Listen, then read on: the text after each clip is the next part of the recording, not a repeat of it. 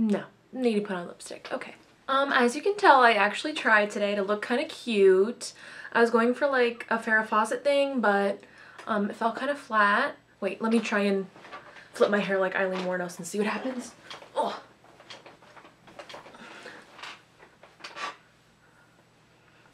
Okay, I mean, we got a little bit. We got a little Farrah. That's not why we're here today. I recently, as in yesterday, no, not even yesterday, it came out today, TRISHA Paytas' new video with her band, Sad Boy 2005.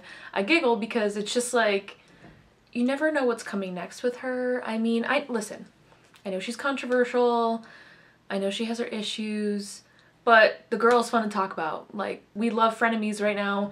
I watch that every week, but she does say some controversial things. I don't know. That might make her more of a good subject to talk about today. So I thought I'd try and do something new on my channel where I watch music videos and try and do makeup and kind of react at the same time. I don't know how well that's gonna work out. It might just turn into the music videos exclusively because typically music videos are only about 3 minutes, so can we get a whole eyeshadow look going in 3 minutes?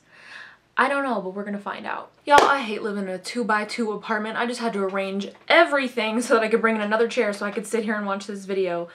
It's getting old. At least I'm moving soon, so that'll be a good thing. Also, my lighting is different.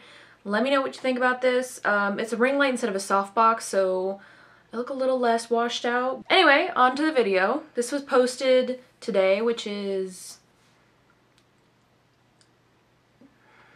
Wow, time is fleeting and I have no idea. Today's the 19th of January. Okay, so let's give a listen to Sad Boy 2005 and with their song 2005.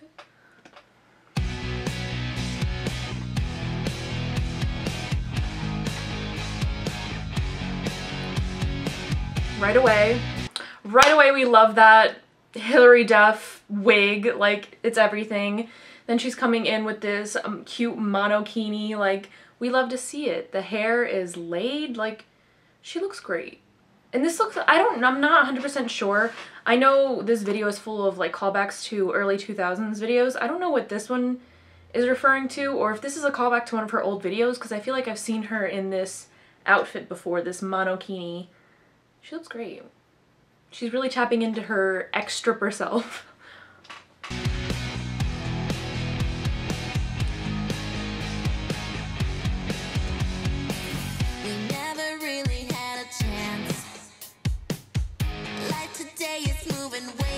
Also, if you guys are hearing this, let me know if you think this is 1985, like the instrumental, because I know she has a whole band, which includes, what's that guy's name? There's a guy in there that's really controversial, I guess. I don't really know his name. I know he does like a full like persona with makeup and it's black, and if I find his picture I'll put it on the screen, but I don't recognize anybody else in the band per se. Oh, yeah, let me know if you think this is 1985. I don't know if the band did a cover to it or if the band is like, you know how the Pussycat Dolls, like, really only Nicole sings and the other bitches just stand there and, like, look cute? And, like, I'm not dogging on them. I love the Pussycat Dolls, but really, like, Nicole only does anything. Is that the same, like, deal? Like, is it just Trisha singing and then, like, the band is just kind of, like, for show? Like, I would like to know. Today is moving way too fast. I really wish we could go back before that bitch Angelina took Brad. Remember? Facts. Are you guys team Angelina or team Jennifer Aniston? I always like Jennifer Aniston. I don't know what it is. I do like Angelina Jolie, who, how could you not? She is, I mean, they're both beautiful. I hate that we pit women against each other, but like, you know, that was such an era, and to like live through that. This video is full of a lot of like nostalgia because I was really young. I wasn't in high school like Trish was when like 2005 was going on, but it's still, you know, I was sentient. I knew what was going on and I knew that like that was a big deal. Kids on TikTok wouldn't know what the hell we're talking about probably if you say Brad and Angelina or Brad and Jennifer Aniston, like.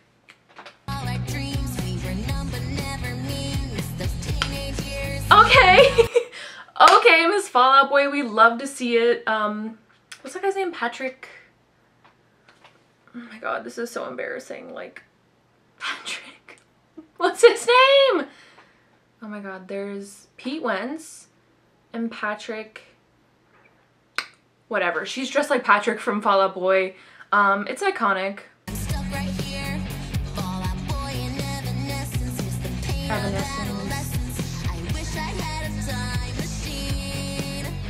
What happened to Evanescence? They made like one album with like 3 bops, absolute bangers, and then they just dropped off. Like, Call Me When You're Sober? I can't wake up. Save me. I know that song's like a meme now, but like, Bring Me to Life. I know that song's kind of memey now, but like, that was everything. When those songs came on the radio, like, I literally had a friend that'd be like, you need to shut up now. Like, Amy Lee is singing. She is my queen. And I agree. Amy Lee, where are you at, boo? Because we miss you. You need to make a return. It would be everything. Oh, I'm supposed to I forgot my own... Ugh, this is embarrassing. I forgot my own gig here today. My eyes are bald. I'm supposed to be doing makeup too. Oh my god. Okay, so taking a little break from Trisha, I'm using the MAC Painterly Paint Pot in... Painterly? Is that the color of it? I always thought that was part of the name. Just putting that all over the eye. Okay. I don't know why I thought I could do like a multitasking scenario because like I have ADHD, so I guess we'll see. Okay, and then I'm taking the Lilac You A Lot by ColourPop, just like their little 9-pan purple palette.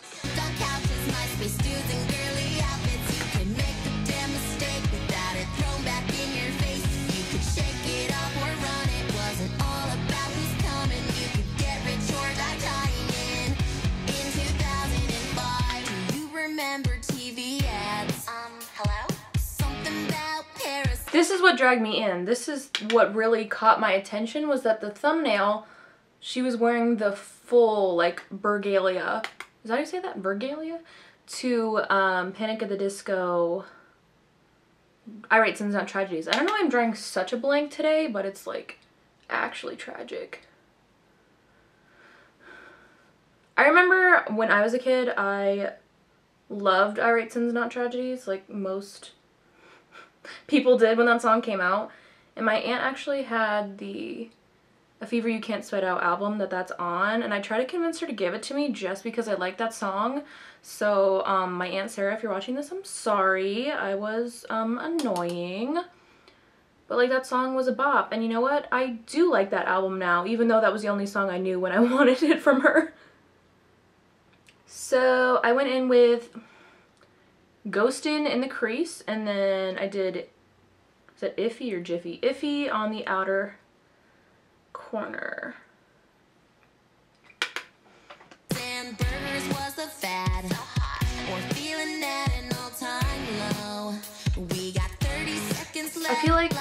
I feel like with this, like, her washing the car too, she's giving me very Anna Nicole Smith, which R.I.P. miss her very much.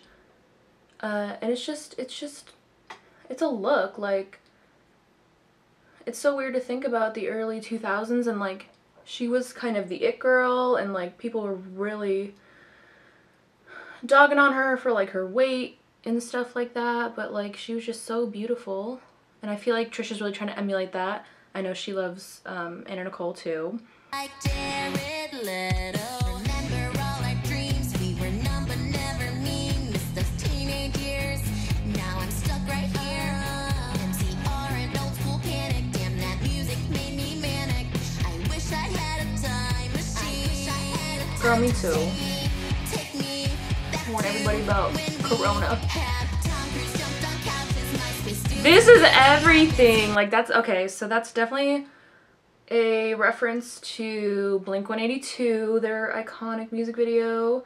And my camera's already dying. Like, we're just doing our best. I'm sure I'll get it together for the next time I do this, but I really just wanted to like talk about this video because I thought it was actually really cute, because sometimes YouTubers pop off with videos that are just, there's no direction to them. I really like watching Nick Duramio, I think his name is, and he does a good job at pointing out like the set design doesn't really work for the story that they're giving us, like the makeup, the outfits sometimes don't go along with the story. Sometimes there is no story when it comes to YouTuber music videos. And I have to say, like, Trisha's earlier music videos kind of did that, where it was just like someone seemed really excited that they did have the opportunity to do a music video, but they didn't really have the direction. Now I'd say it's completely different, where she like has a story, has a direction. Sometimes it's just like cute and that's what it is, but I think this definitely, like, she knows what she wants to do with it, and it's definitely like coming through the screen. Like, I think it was portrayed really well. I know she has professional people that edit and film these, so I'm sure it was really expensive, but you know, I think it came out really great. I also really like, she'll do Broadway music videos. Like, she takes, someone is slamming and I'm getting annoyed, but she'll take like Broadway stuff like Beetlejuice, and she'll do just like a full performance on a stage, but film that and upload it. And I just think it's so cool because, like, obviously if I had the money to do that, I would. So I really like that Trisha does that. She does like regular music videos of her own songs, then she'll also do like songs from Broadway with a full like stage production and then upload those music videos. I think that's really cool. She's done Little Shop of Horrors, Beetlejuice. I think in the Little Shop of Horrors one, it was all her too, playing all the characters, which I really liked. I said she should do all of Hamilton by herself. She actually responded to my comment about doing Hamilton and said she couldn't just because of like copyright issues, so that's unfortunate because I think she's really into Hamilton as well. Ooh, it'd be really smart if I like do these videos but I theme them with the video, so if I would have done like a 2000s look, that'd have been cute. But I didn't think that far ahead, so maybe next time. I love that look that she does of oh my god, MCR stands don't come for me, I don't remember. Gerard Way from MCR. I know MCR fans are not pleased with her doing that. I don't know. Because, like, I get it, if you don't like somebody, you don't want them to like the things that you like, because it kind of, like, if you don't like somebody, then that brings, like, a negative association to things you like, but you also can't, like, gatekeep music, you know?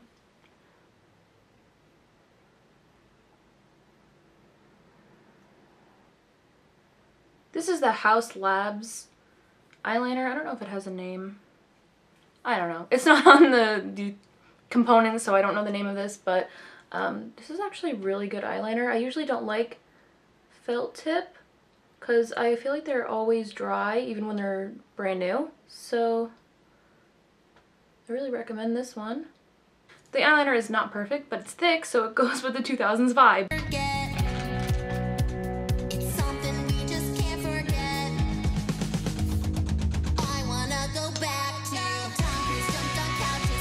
Okay, we have choreography, we got dancers in here. So I know Trisha has done music videos during COVID, and I know she has like a COVID nurse at the site, so that's good because you're seeing a bunch of these people. I mean, it is concerning because like a lot of influencers don't really seem to care right now, which is horrible. Like, how do you see, now we're up to 400,000 people in America dying and you just like continue to party? Like, you're really sending a message not only to you but to your audience that you don't care. And maybe your audience of like 12-year-olds won't care, but I'm 23, baby. I don't forgive and forget. I will remember that you don't care and you're partying. And to be fair, a lot of the people that are doing that right now aren't people I follow or watch. It's a lot of like TikTok people, which the only reason I know any of that is from frenemies, so.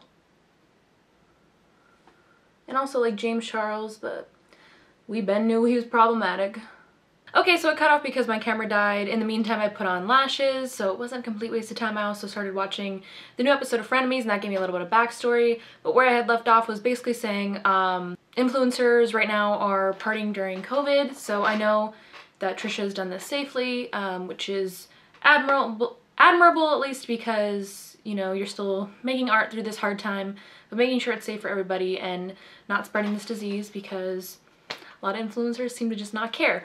So I did get some more backstory on the music video though. I can't believe I'm this stupid to not realize 2005, 1985, like it makes sense for her to use the instrumental for that. So my bad there. Also, she's not emulating, what did I say? Pamela Anderson? No, not Pamela Anderson. Anna Nicole Smith. She's not emulating Anna Nicole Smith with her monokini look. It's Paris Hilton in like a Carlsbad commercial, which that one I don't remember. But it makes more sense for it to be Paris Hilton. I think she was very early 2000s. Okay, so basically all I have left to do is put on some highlighter and finish off the video.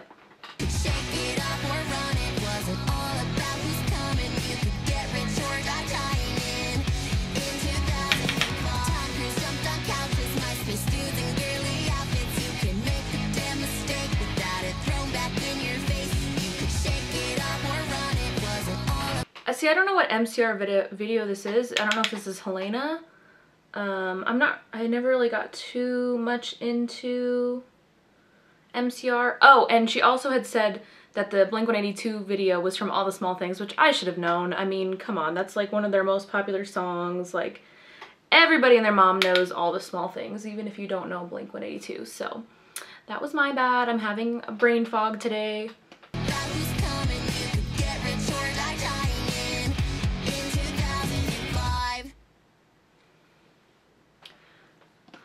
Alright, so yeah, that was it. She was ending really on like the MCR, which I know she is really an MCR and gets a lot of backlash for that, which is stupid. I mean, just because you don't like somebody doesn't mean you can like say what they can and can't do with their platform, you know, unless it's causing harm to others and being ignorant, which, I mean, sometimes Trisha does. I'm not going to get into all her controversies. If you're here watching this video, I'm sure you're kind of aware of who she is. But yeah, I just wanted to do some makeup and watch that video with you guys. I think it was really well done. I really liked some of the callbacks to the early 2000s. I mean, that's the era that makes me feel nostalgic. I mean, come on, I'm only 23, but that's what that's some of my first memories. So to see that and to see these music videos being recreated is really cool. It's so weird to like be at an age where something is nostalgic, where something is coming back in style, where something is back in fashion even. So yeah. Oh. Also, you know what, like, the song's pretty catchy. Like, you know, people dog on Trisha because she's not the most amazing singer, but it's like, I think this song is definitely more in her range, and it just, you know, it fits well. I think it works for her, and it's definitely different, and it's nice to see her, like, kind of getting out of the box. And yeah, I'm curious to see more about what they talk about in Frenemies about it, because I only had watched like the first 10 minutes. This is the makeup look I created while we were watching the video. I hope you like it. I did the eyes with I Like You a Lot ColourPop palette. The lips is the new NYX Shine Loud Magic Maker. No, it's called Shine Loud and the color is in Magic Maker. I'm glad I picked one of these up because they're actually sold out now. I did my highlight with the Ofra Cosmetics in Glazed Donut. Lashes are Ardell in the Wispies. So yeah, thank you for watching this video. Hopefully this will become a little series. I actually enjoyed it. It was kind of a lot quicker than some of my other videos where I have to do a whole face or I'm really like rambling about some other stuff. So maybe I'll keep up with this. Let me know how you guys like it. If you liked anything you saw today, make sure you like, comment, subscribe, all that stuff. You don't have to like, what is it even for? But like, subscribe. You should definitely do that. Thanks to all my guys, gals, and non-binary folks in between for watching this video. I'll see you next time.